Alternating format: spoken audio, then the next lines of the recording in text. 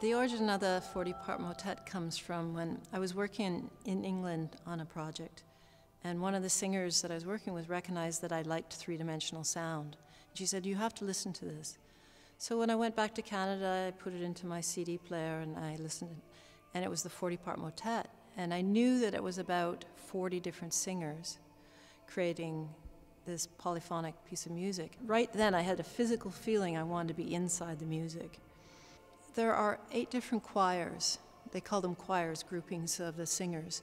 Every choir has bass, baritone, alto, tenor, soprano.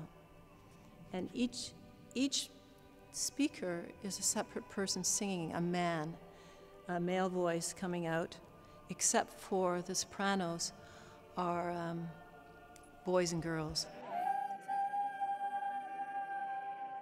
The reason I wanted to work with it like this in an oval is that immediately I saw it as sculpture, and I saw this piece of music as being a brilliant composition, and I wanted to show how brilliant the composer was and show how it moved, because I'm a bit synesthetic.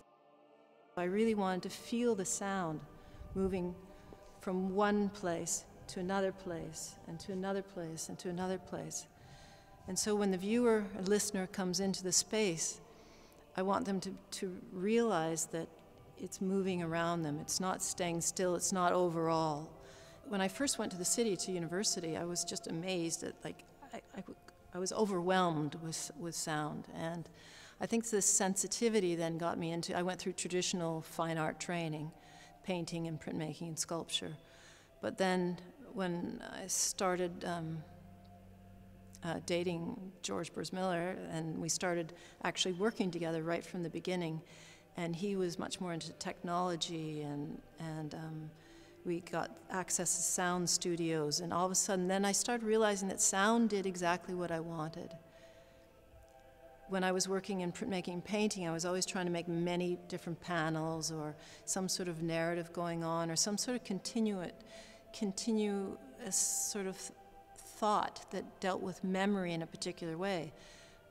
Like sound, whether it's music or whether it's sound effects or narrative, voice, you have to use your memory in a way that it disappears what you've just heard. I still, in my studio, I have tons of physical objects. I find lots of found objects and I put them together. I'm really, at my base, is a collage artist too. So in the way I approach sound is very much about collage. And so in ways I see the audio in that kind of way. If you could have cubist audio, it's kind of doing that. It's taking sources from all over. Like some of the soundtracks that we work with have recordings from 80 years ago or 50 years ago or 20 years ago, and then you're collaging them all together and making them into these collages of time and space. And sound has that ability to come into your body without any defenses put up. When I was envisioning it, I envisioned that every person walking into the room would have a different interpretation of the music because of where they walked. There's no definitive answer to the piece. And that people are making sculpture as they walk around.